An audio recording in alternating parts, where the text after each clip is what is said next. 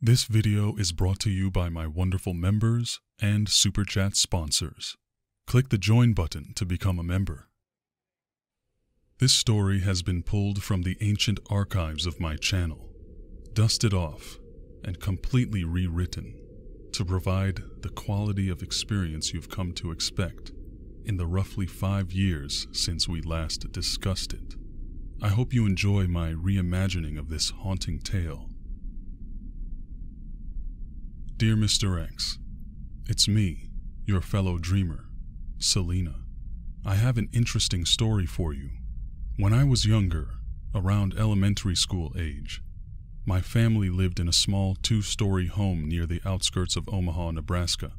Before I go on, I sort of have to describe the layout of the property. If you were standing out in front, facing the house, you would see a small front lawn with nothing really going on as far as landscaping. There was a single, lonely streetlight off to the left of the house, and my room was on the second floor, far right side, kind of sitting in the house's shadow. A quick side note before I explain what I saw. The kids at my school used to say that my eyes turned red whenever I got angry, so they gave me a pretty hurtful nickname. One day, I got home from school and saw it written with markers on my bedroom window, up on the second floor.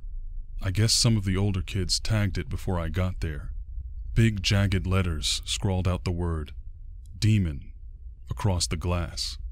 I couldn't believe someone went to so much trouble just to make me feel like even more of an outcast. They actually had to use a ladder we kept in the backyard of the house.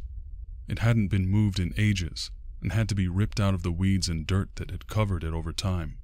They put it back before I got home that day, but left clear signs against the wall below my window showing that it was used. Patches of dirt, things like that. I was so mad that I threw a rock and shattered the window. My father had to cover it with a garbage bag and some duct tape. Anyway, the real story I want to share happened later that year during the summer. It was close to midnight when I got up to go to the bathroom. Even though it was so late, and I was so young, I was wide awake and full of energy. I decided to be sneaky and play some video games in my room instead of go back to sleep. About an hour later, around 1 a.m., out of nowhere, I heard a faint scream coming from outside my window. The only reason I was able to hear it was the fact that I had the volume turned down, almost at the lowest setting. I could tell it was the voice of a woman. A little scared, but extremely curious, I carefully ran downstairs to look out the living room window. It wasn't until I got all the way downstairs that I realized the whole room was somehow bathed in this deep, almost blood-red hue of light. As I surveyed the familiar, yet surreal environment, it felt like an alien world, despite the fact that it was full of furniture and items that I saw and enjoyed every day. I looked around somewhat confused. After a few seconds, I noticed that the main window was covered. I couldn't see outside. I surveyed the whole area within my view and realized that all the windows were covered, not just that one. I walked up to the living room window. As I examined it, I saw something that made my stomach turn. The window was basically plastered with some kind of paper-like material that seemed to be soaked in red liquid. I ran back up to my room, intending to hide. When I got there, I noticed that the area near the top of my window, the part that wasn't broken, was clear. The bloody covering wasn't there. I carefully climbed up on the sill, peering through the unbroken part of the window. Something about the situation made me feel the need to be quiet so as not to be noticed. Noticed by what exactly? I had no idea at the time.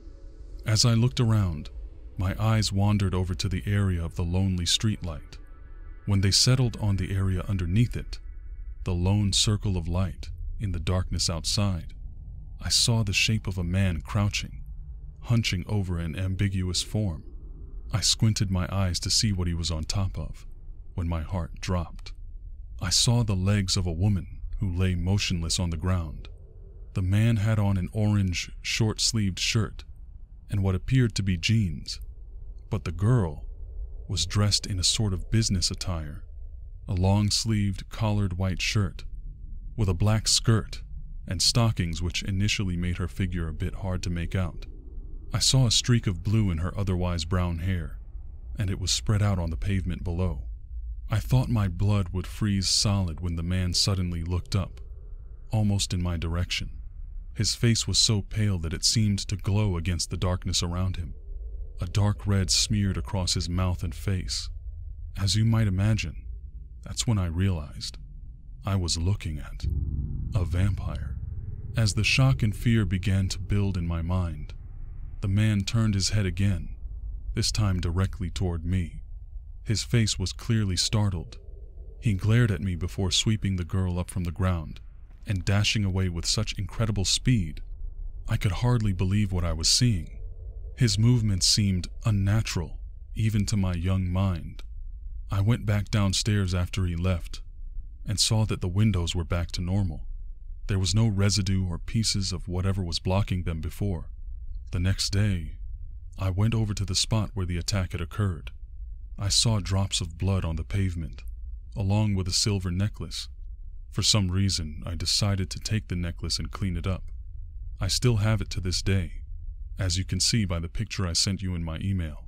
The crazy thing is, following the incident, I began having nightmares of my hands being drenched in blood. Those soon evolved into more intense dreams, where everything in my house would be spattered with blood.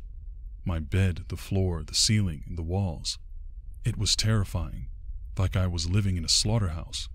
A few days after the nightmare started, I woke up and had some sort of bite mark on my arm. The bite was deep enough that it drew blood. I just decided to shower and cover it up, doing my best to keep it hidden because I knew no one would believe me, and I already had a reputation for being a quote-unquote demon at my school. On top of all that, I knew my mother would have thought the injury was something I did to myself, and I just didn't want the trouble. Looking back, I realize it was totally stupid not to tell anyone about what I saw, not to mention bringing a necklace from a possible victim into my home. To this day, I don't know for sure what I saw. I was very young, but in my heart, I truly believe that man was a real vampire. Thank you for listening. Sincerely, Selena. Alright, so I'll get into my thoughts and then we will check out what the dreamers listening to the live show have to say. First of all, I am probably planning to release this episode around Halloween time, so if I did do that, happy Halloween. If not, come back to this video on Halloween and listen again. Do me that little favor. And let me know you're watching it on Halloween. That would make my day. It's a very fitting theme, if you ask me. So, here we go. Now, I used to live in Omaha, unbeknownst to many of you, my dear dreamers. The old school folks might have heard this before. Something about the description of Selena's encounter took on an air of extra creepiness for me because of my familiarity with the area in which the events are said to have taken place. You'd be surprised at how much it elevates the experience of listening to a story when you have a nuanced appreciation for things like the atmosphere, the temperature during that time of year, the sights, sounds, and smells of the area where the story is happening. So when I heard this, being that it was one of the rare occasions I'm telling a story that took place somewhere I was familiar with, I was really able to empathize with all the other dreamers that tell me, they leave comments saying, hey, this story happened in my own hometown, for example. It's a really interesting phenomenon, I find. Also pretty rare. But I guess the bigger the audience, the more chances that's going to happen. So about the story itself. One thing that has always fascinated me was the element of the blood-red, paper-like covering that obscured all the windows on the first floor of Selena's house.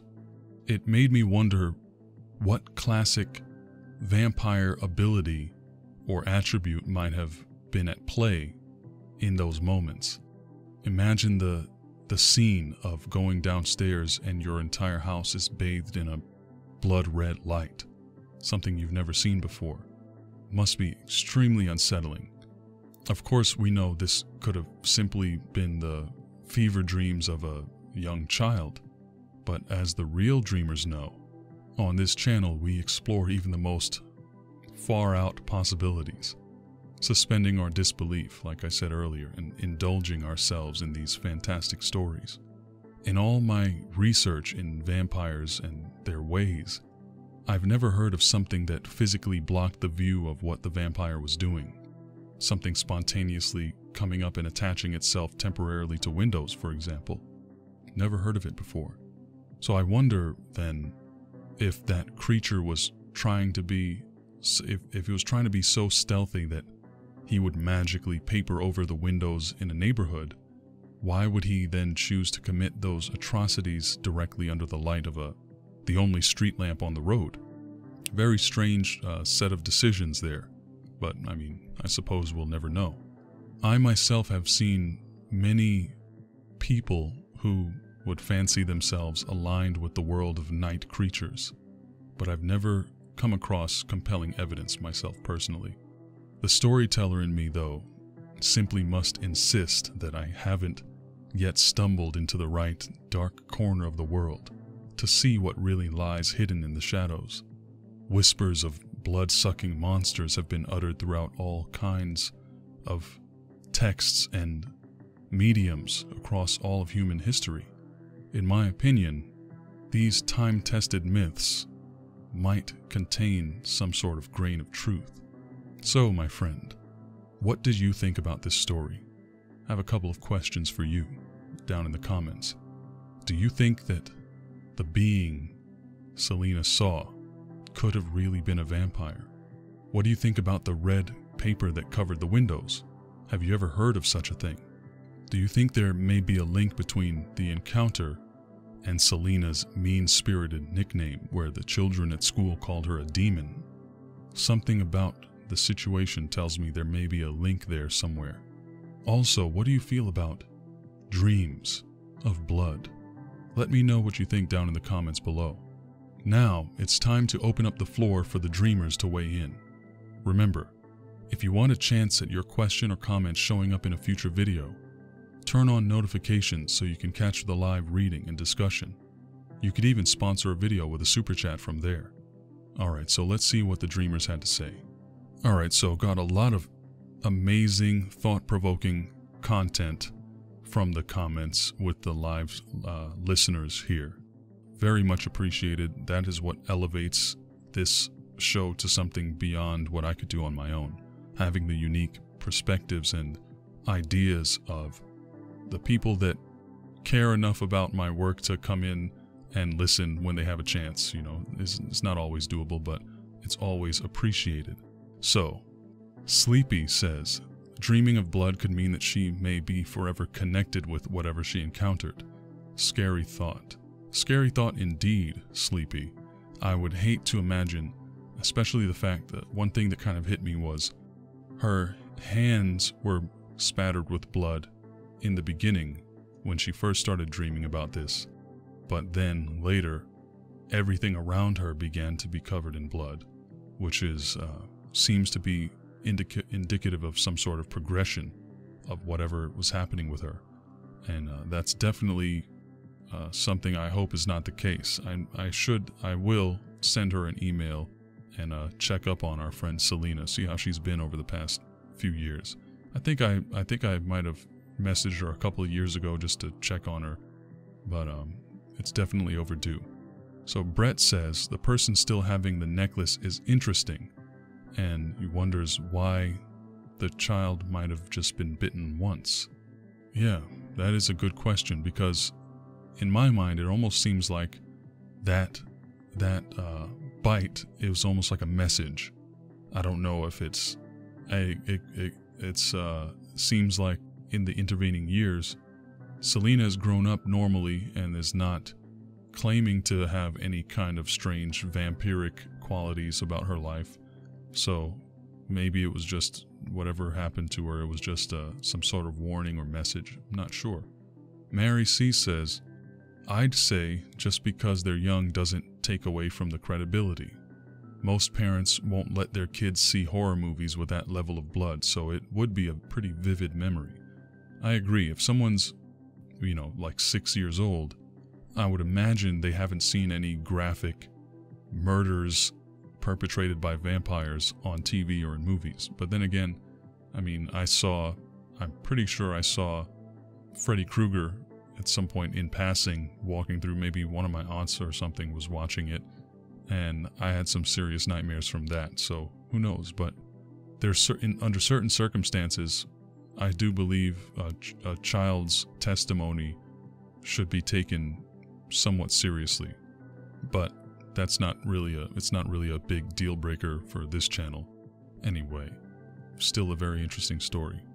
Unchained Soehl says, sounds like she has an interesting genetic quirk.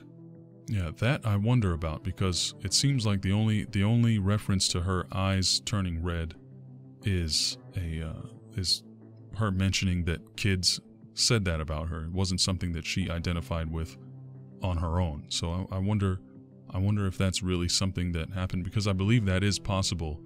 Just in the realm of the mundane world, it is possible for someone to have a condition where their eyes turn red. I could imagine. I've heard of it before, is what I'm saying. So Terico says, perhaps the necklace was left behind because the vampire could not touch it, which is a pretty interesting idea.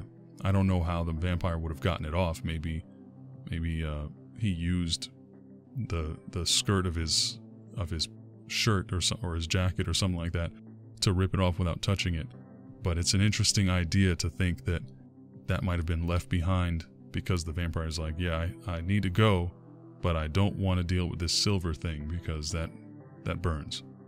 Another great observation by the Dreamers. Dark Phoenix says, why do her eyes change to red? Was she bitten by a vampire before? It's another really interesting little tidbit. It almost points to a broader story that might go beyond what I was told in the original email when Selena reached out to me. Imagine that she has some sort of genetic trait of vampirism, or something has happened to her, or maybe passed down to her, and we're going into super crazy town right now, but screw it, let's just go. Imagine Selena's parents are somehow affiliated. They have some sort of vampiric qualities to them, or an immunity to vampirism, maybe. Some kind of genetic quirk, like someone said earlier. And maybe that's why when she was bitten, nothing happened to her. Super interesting idea to think about. It kind of makes me want to write a little story or something, a little short blurb about it, just to get it out of my head. I love this type of stimulation mentally. It's awesome. Ambar says, blood in dreams can represent facing your fears or dealing with guilt. And I wonder what that would be for her, for Selena in this case. I would imagine she probably feels a little guilty for not saying anything when she saw a woman being possibly hurt, and picking up the necklace and taking it inside and washing it off. I'm not sure what her intentions were with that, if she just really wanted the necklace and saw that as her only opportunity to get one, or if she had something else on her mind. I'm not sure. I should probably have asked her that, but this is 5 years ago that I received the email, so I'm not sure what to do there. But yeah, there could have very well been some guilt hidden amongst her thoughts there. Very interesting stuff. Thank you all so much for your contribution and giving me more to talk about and more to think about with this story. This is my favorite part of every video that I do. So thank you all very much, especially the live listeners. And I'll be looking forward to more comments from you all listening after the fact when the whole video is produced. And I would love to see if you all have any additional conversation starters about this. So, before we close out the video, I'm going to go to the Dreamers one more time and see if we could find a good code word to end this and finish strong. Stand by 1 sec. Alright, so user Dark Phoenix suggested the fantastic code word Red Eyes. So if you're listening to this part of the video, you're exactly the type of dreamer I'm looking for. Type the words "red eyes" into your comment down below. Be creative with it so I can see you. Take care, my friends. Until next time. All right. I hope you enjoyed the show. If you did, don't forget to like and share. If you made it to the very end, you're exactly the kind of subscriber I'm looking for. Don't forget to turn on those notifications. That way, you can catch the live show and discuss the stories with me. Your input might even appear in my next video. Last thing, if you heard a code word after the story, type it in a comment down below so I know who the real dreamers are. Take care, my friend. Until next time.